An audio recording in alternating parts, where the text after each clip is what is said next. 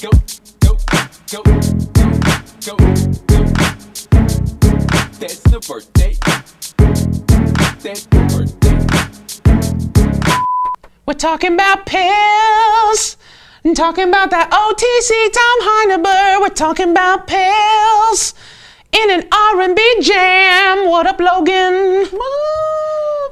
What up, fam? It's your boy ZDoggMD. I have been on the road doing gigs and gigs and more gigs. There were osteopaths, there were insurance people, there was Phoenix, there was Colorado, and then I come home and I check my box. And what do I see but an article purporting by the LA Times, which we've linked to in the description, and I've posted earlier on Facebook, that basically on the Facebook post, what was the article? Over-the-counter painkillers treated painful injuries just as well as opioids in new study. Oh snap, son! You're just a drug addict. You don't have pain. And that's exactly what people who just read the headline thought it was saying. Okay, can I make a plea to y'all? Don't just read the effing headline. Read the piece, and then you know what? Do me a solid. Read the actual article. Because in the actual paper, you will see exactly what it says. What if you have powers of inferral, such as I do? And you can't read. And you can't read. What happens then? Powers of inferral, is this some kind of doctrine that was in some Federalist papers? Well, according to the powers of inferral, King George has no right stepping on my tea. You know what I'm saying? I have a good brain. It's the best brain. Everybody loves my brain. My name is Donald Trump. Tell me more about it. Who knew healthcare was so complicated? Tell me more, because I didn't read the article. Of course you didn't. And neither I'm into the oral tradition of storytelling, Z.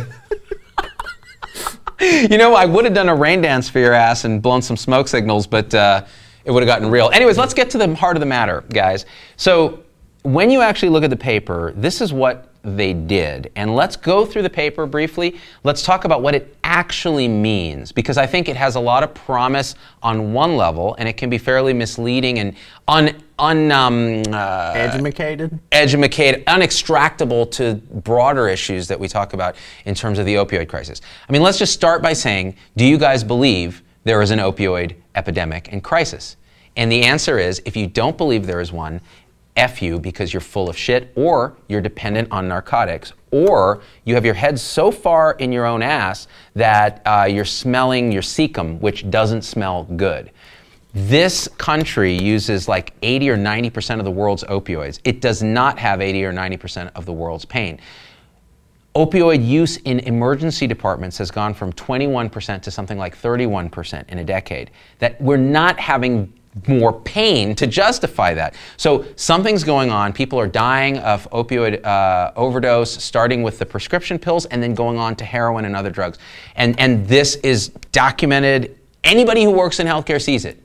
And honestly, my feeling, Tom, and I'm going to just, again, for the sake of authenticity and not giving an F, if you work in healthcare and you're denying there's a problem with opioids, you are the problem on some level. There's something going on. There's some deep denial, and it would make me question, are you diverting drugs? Is there something else going on in your life that would explain why you would make such a ridiculous statement? Now, that being said, the pendulum is now swinging in the opposite direction, where people with actual legitimate pain who need opioids, including those with chronic conditions, etc., are being left behind. They're being made to feel like criminals. Of course, they were being made to feel like criminals anyways, because most of the time in the emergency department, emergency doctors are spending trying to figure out, is this guy lying to me?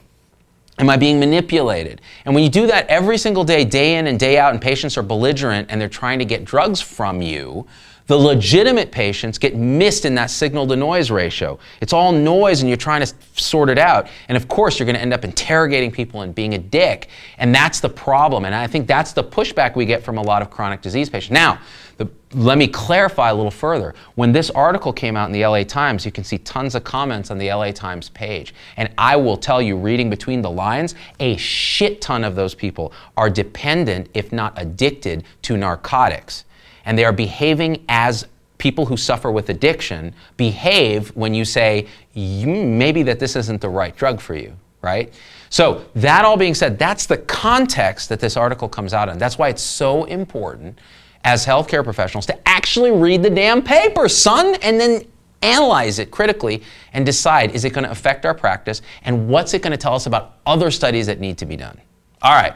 Any comments, Tom, before we dive into this? Laura makes a great point. She says, why even get to the root of the pain when we can just mask it up, Z? Laura, why are you trying to get all like down to the root cause? Because that's like whack and stuff. Like this is America.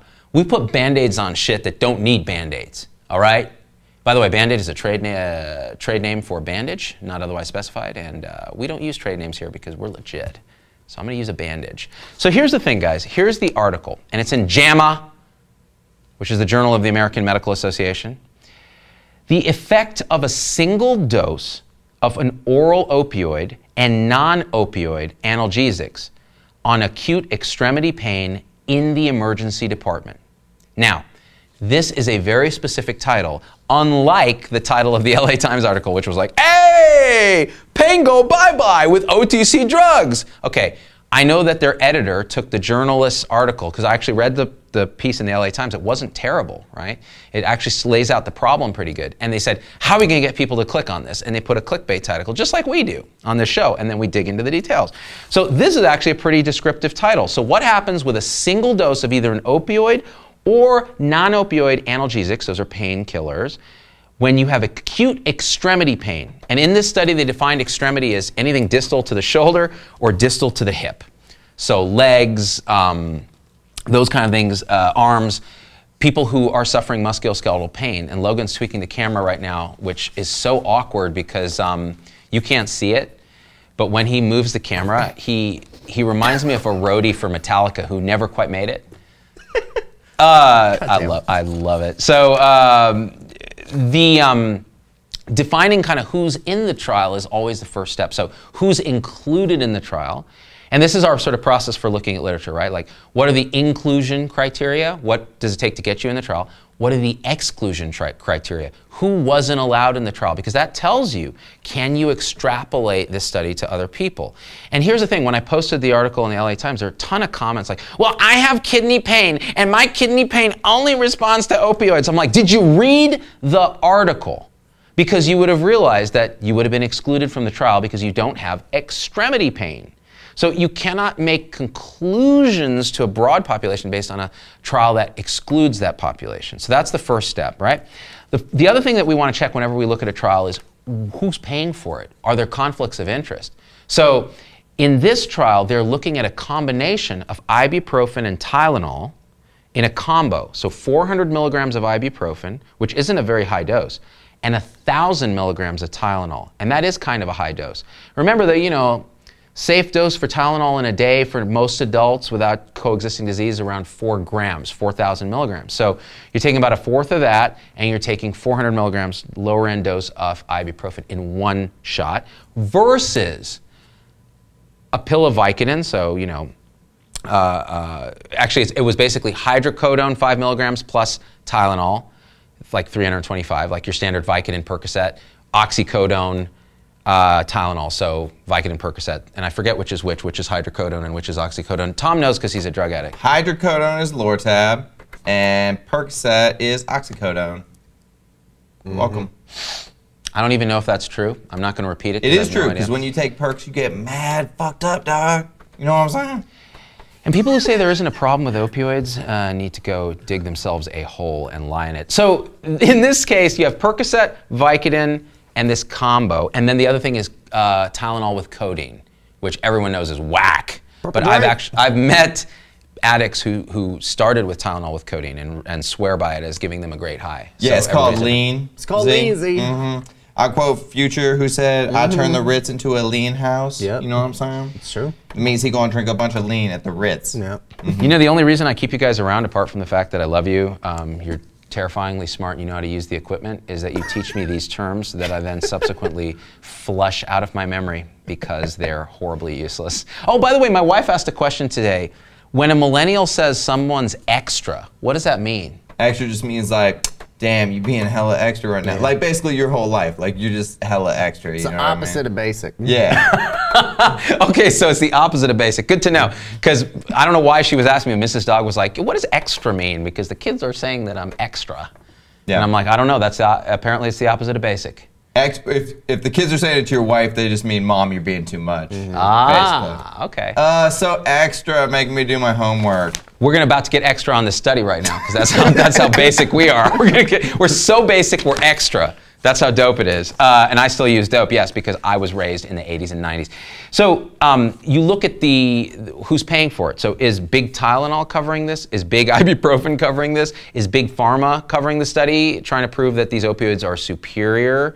And when you look in this study, nope, no conflicts of interest. They're academic physicians, and they disclosed none of that. And the funding is the National Institute on Aging, which had no role in the design and conduct of the study. So you get that out of the way. Now, the question is, you then want to look at, well, why are we even asking the question?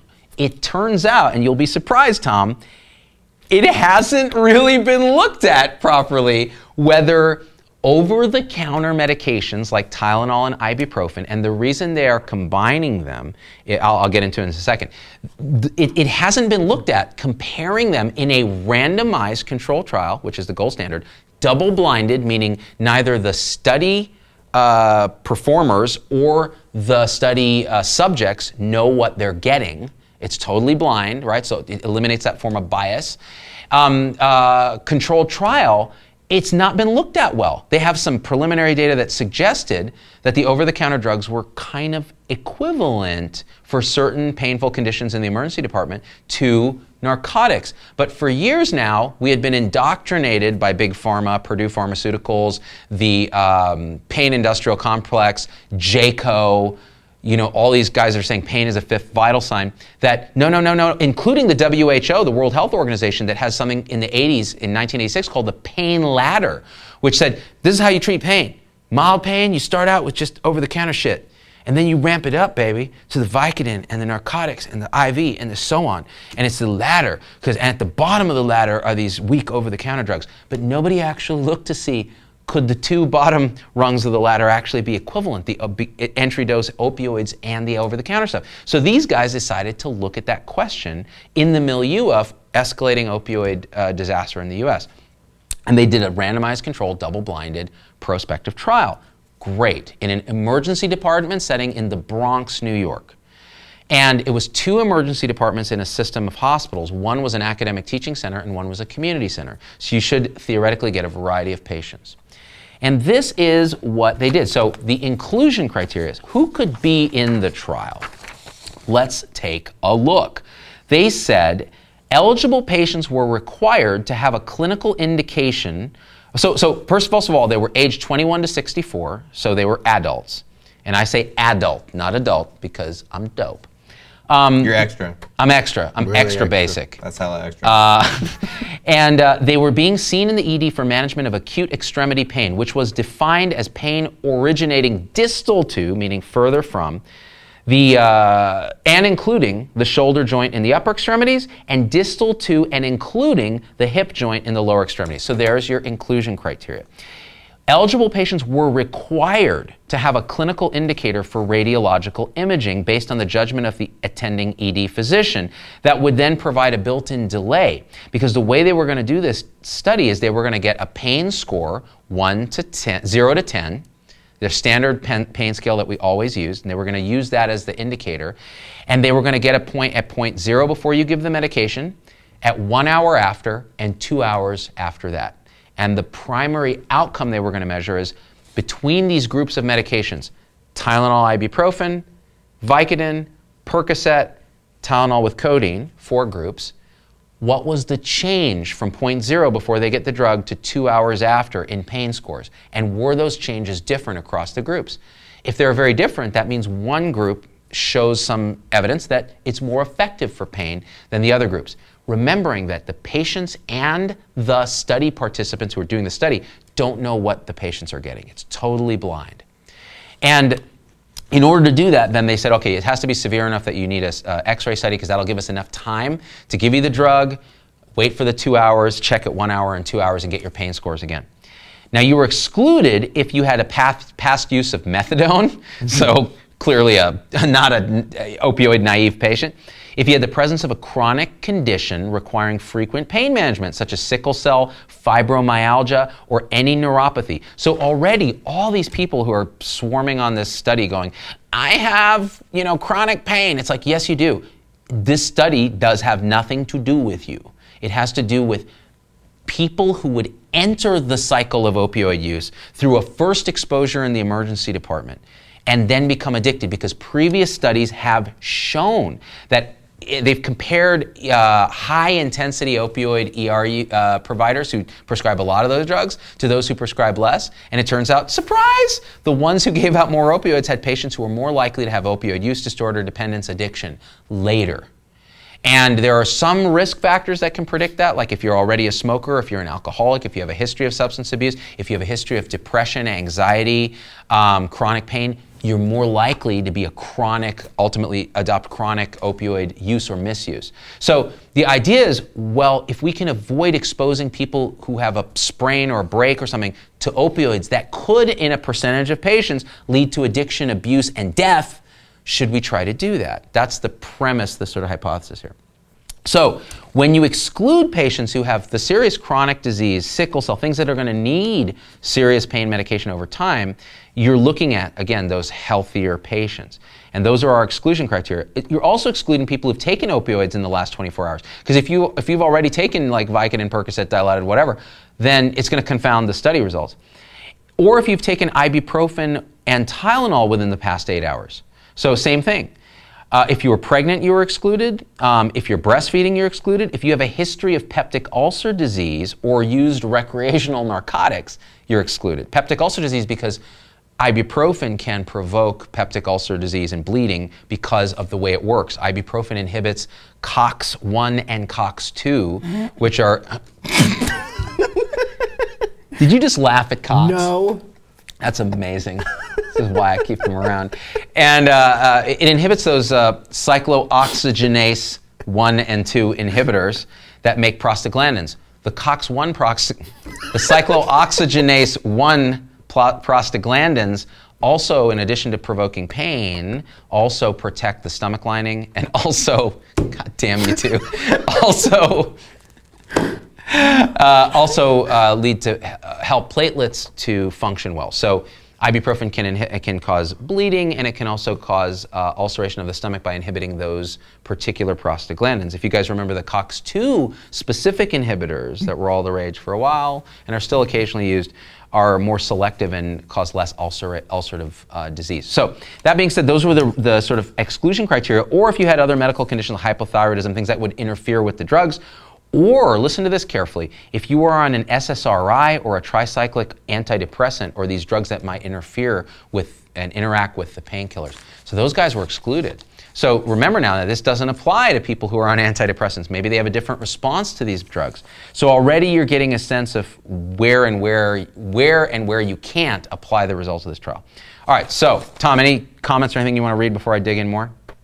Nope, I'm good. Tylenol always inhibits my COX-C. Oh my God. By the way, speaking of inhibiting your COX, here's the thing, Logan. Do either of you guys know how Tylenol works? No, but I take a lot of I heard that nobody knows how Tylenol works. You heard correctly. Really? Yeah. So Tom got it right. Nobody has a fucking clue how Tylenol works. Right. They really don't. They have theories, but if you actually dig into it, nobody knows exactly how Tylenol works. They've even proposed a COX-3, which is way bigger than a 2 or a 1 COX. That's more functional in the brain, and they think it might be a central thing, and there's some evidence that actually Tylenol numbs emotional pain as well. So nobody knows. Wait, Tylenol numbs emotional pain? Hey, so man, I take so much of it. I'm gonna pop those Tylenols. By the way, dope. I'm gonna take hella Tylenol now. If y'all think Tylenol and ibuprofen are perfectly safe, you're crazy. They have narrow therapeutic windows and can kill you, both of them. So just understand that these are not without complications. Some people don't tolerate them, so on and so forth. But this was the milieu in which this study was done. So here's the thing. They did the prospective. They divided it randomly into these 4 groups, each of them about 100 patients. Most of the patients, it was an intention to treat analysis, which means if you get enrolled in the trial, we're going to treat you as if we're going to treat you, even if you drop out, even if something happens, even if you're later found to not be qualified, we're still going to proceed as if you were going to get treated, because that's how it works in the real world. So that's how it worked, and the way it worked is if they would give them the drug that they were randomized to. If they still had horrible pain, they could get a rescue drug. Now this is where it got interesting. The rescue drug was, I think, a 5 milligram oxycodone, unblinded. So they would go, here's your oxycodone, because you're failing this. And this is where it got interesting in the results. So this may be a potential confounder across the groups. So that being said, they then all got, and by the way, the pills all looked the same. They had a pharmacist mix them up so that they were just capsules, 3 capsules, no matter what. They just mixed the drugs into these 3 capsules. So it wasn't clear what you were getting. So if they were secret hardcore opioid addicts, they would have no idea what they were really getting. And this is what they measured, that 11-point freaking pain scale that we all hate, where 0 is a smiley face and 10 is a person crying bloody tears, the worst possible pain you've ever had. Guess what the average pain level was of these people who had fractures and sprains and things like that? 8 point something.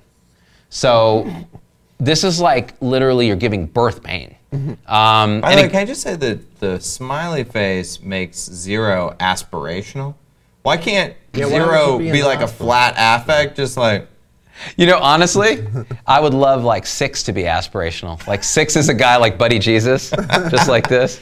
And unfortunately, no, they make 0 the thing you're supposed to aspire to, which is bullshit. Because you're like, well, I'm not in pain, but I'm not as happy as that guy. Yeah. You know? I mean, I'm numbed as fuck right now, but that kid's smiling, and I can't even move my face right now because I'm so freaking high. No, it's true. And the thing is, again, we can talk about the pain scale another time. We measure it as a vital sign. It's a subjective question you ask people. So one man's 8 is another man's 2, or one woman's 2. So that being said, this is what they measured. The primary outcome was the difference in mean change in this pain score between the 0 hour and the 2 hours later, among the different groups, okay? And they in advance, they said, listen, if your pain score doesn't change by at least 1.3, and this has been previously validated using this pain scale, it's not clinically significant. So a difference between a 7 and an 8.3 is just barely not even significant. So they set that as kind of a bar, and then they said, okay, do we reach any statistically significant difference between these groups? And this is what they, let's see what else they did here. They also looked at how many people got the rescue drug, the rescue oxycodone, and also they looked at the people with the pain scores of 10 and sub-analyzed them, like, okay, now these guys are really hurting. Are there differences in people with severe pain? This is what they found. By the way, you always want to look at, are there differences between the groups? There were no statistically significant differences in race, ethnicity, pre-existing conditions, etc. between the 4 groups, and most of them were minorities. This was in in the Bronx.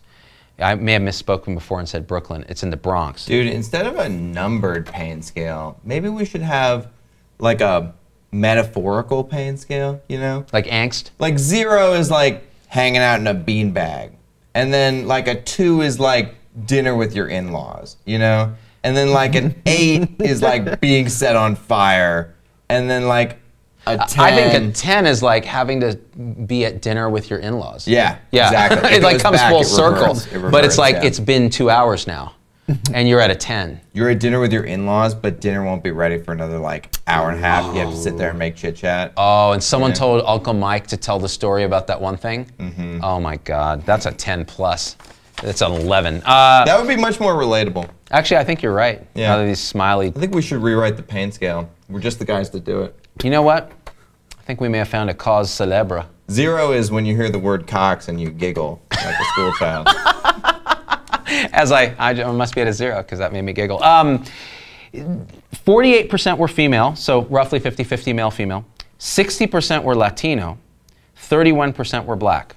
Now, why does this matter? Well, knowing the ethnic profile of the subjects is just good to know, but there has been previous data that African Americans are undertreated with narcotics, and maybe due to some unconscious racial bias that they're, something's going on, and so they get less narcotics, and so they're actually less prone to getting opioid abuse.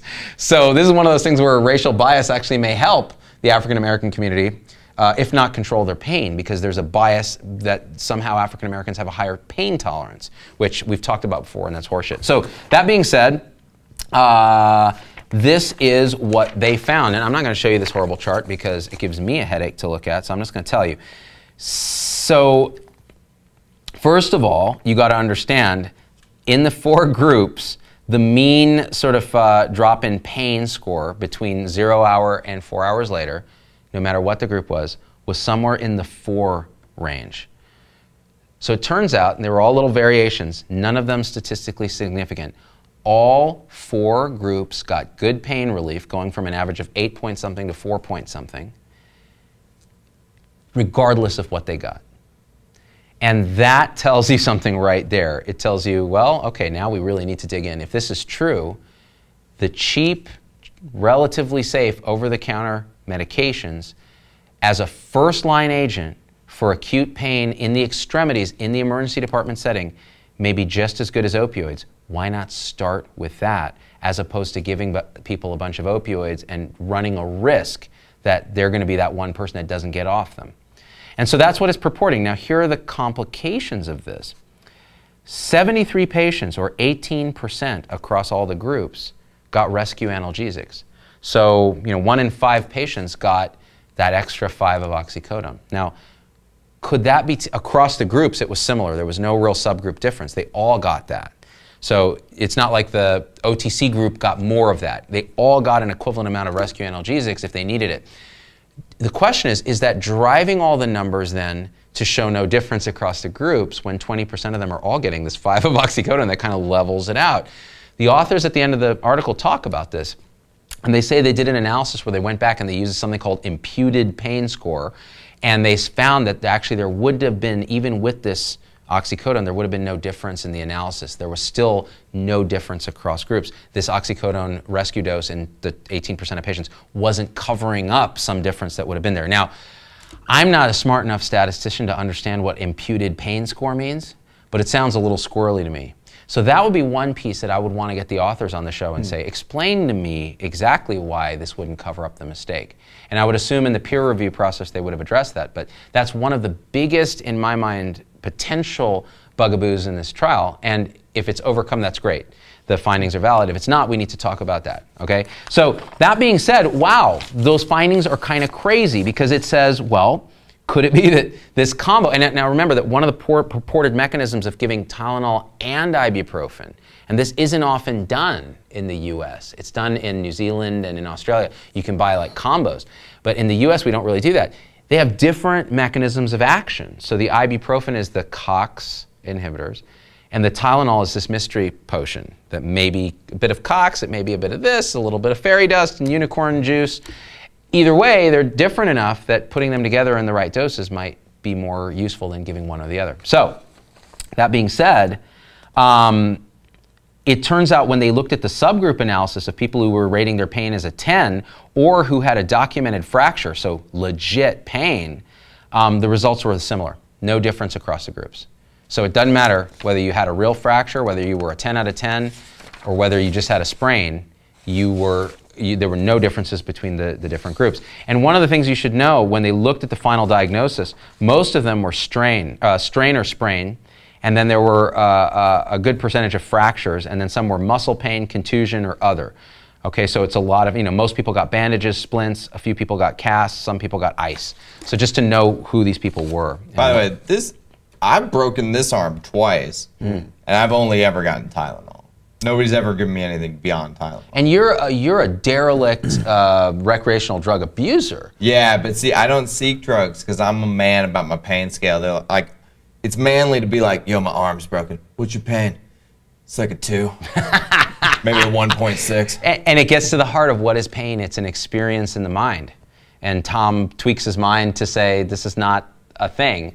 And other people who are more anxious, who are maybe scared, who have other trauma, maybe the pain threshold is different. Maybe genetically your pain threshold is different. So pain is a very subjective thing. Nicole says, favorite patient ever in her room during yoga, says her pain is a 14 out of 10. I stupidly ask, how is she doing yoga? She looks at me and snarls, it's a modified pose. Friggin' downward dork, man. That's ridiculous. No, but we get this all the time, and then people wonder why we're so cynical, and chronic pain patients are like, why are you treating us like criminals? Because we're constantly manipulated and made to feel like people think we're complete idiots and are pulling the wool over our eyes. We're like, no, we're really kind of sharp. So basically, the idea is, can we then generalize further from this study? Not yet. So what this says is, hey, okay, if you're an emergency department physician, it may make sense to change your practice to start with Tylenol, ibuprofen, and then escalate if needed, right? As opposed to, but here's the thing. Now here are some of the weaknesses that we really have to think about. First of all, they only followed up for 2 hours. So they didn't see, okay, did this shit wear off in a different way among the 4 groups? So when the patient went home, did they go batshit, right? What did they get when they went home? Did they end up getting narcotics anyways? So these are things like the follow-up. What's the long-term stuff? Also, if you're going to be, how long are you going to take the ibuprofen and the Tylenol? Is it going to become a problem with toxicity? Are you going to get side effects? They didn't look at adverse effects in this trial. Now, previous smaller studies had shown that the adverse effects were similar in the groups except for the oxycodone group, which had very high adverse effects, mostly lightheadedness. And they used a double dose of oxycodone in those groups. Now, the second thing is look at the doses in this trial. 5 of oxycodone, 5 of hydrocodone. These are like a pill and a pill of Vicodin, of regular strength Vicodin and Percocet. Not a very high dose for someone who just fractured an arm. And so it's no surprise there were rescue doses needed. So the question is, should they do a version where they give a slightly higher dose? The reason they chose this dose is that some of these patients are opioid naive. They've never had opioids before, and they wanted to see, can we do it at a lower dose and still get adequate pain relief? And what they found is, well, probably. But there was breakthrough. So dosing was interesting. The other thing is, again, the rescue analgesic, did that kind of mess up the study? And they don't think it did. So those are things you want to think about before you would extrapolate this trial to the rest of the world. So guys, the fact that these guys are doing this study and it hasn't been done is ridiculous. Like, here we are operating in the world as physicians based on intuition, experience, and other people, what they're doing and what our societies tell us to do. In the opioid setting, it took a letter to the New England Journal in 1980 saying, opioids are totally non-addictive when you have real pain, bro, based on like one limited case study in one hospital that changed practice.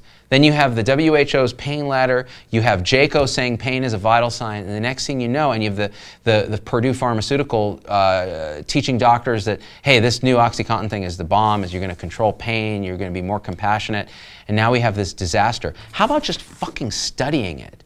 And not just studying it, but reading the primary literature as an intelligent healthcare professional, learning to analyze the literature, having a conversation, a little mini journal club, and hashing it out, and then doing the follow-up studies. Can we do that, people? Because that's what we ought to be doing if we're practicing personalized, evidence-based medicine that isn't a one-size-fits-all, but that understands the nuance of it, but has a basis in science and evidence. What do you think, Tom Heineberg? You see what y'all done did? You made Z mad when you didn't do your science. I'm extra. Extra dope. What do you say? I say that Kill the feed? this was, I say Cut we killed it? I think we had a decent discussion. I want to hear your comments. We're going to look through them. Share this, please. Educate people. I'm going to get about 40, okay, I'm going to tell you right now, I'm going to get 40,000 emails, all of them about this many paragraphs about how I have chronic pain. You don't know my pain. My pain's different than all the other pains. You're part of the problem, ZDogg. You don't know my pain. You don't want to give me my narcotics. And I'm You know going to what say, I think we need to give all these whiners? A little bit of Nietzsche. Nietzsche, That's my drug of choice, yeah. a little existentialism? Yeah, Or- because what doesn't kill you, Z, makes you stronger. Now you just triggered another 400 emails to me, Tom. You tell Tom he's never suffered with chronic regional pain syndrome. And I'll be like, he hasn't. He broke his finger like a bitch playing a drinking game on his computer, and I don't even know how he did it. By the way, to the people that are sending Z rambling emails about the blockchain, keep doing that. It's hilarious. Every time I get an email, someone's like, I have a solution for medical issues with the new blockchain-based solution, the fork in the road and the blockchain and zeros and ones. I'm like, Tom Heineber, forward. This is what you've done with your Bitcoin nonsense. I'm like, tell me about your plan, Mr. Cryptocurrency person. And they're like, here's the thing, I don't have one. And I'm like, you're gonna fit in perfectly here. And we out. Love you, Z-Pack. Go, go, I'm extra. go, go. That's the birthday. That's the birthday.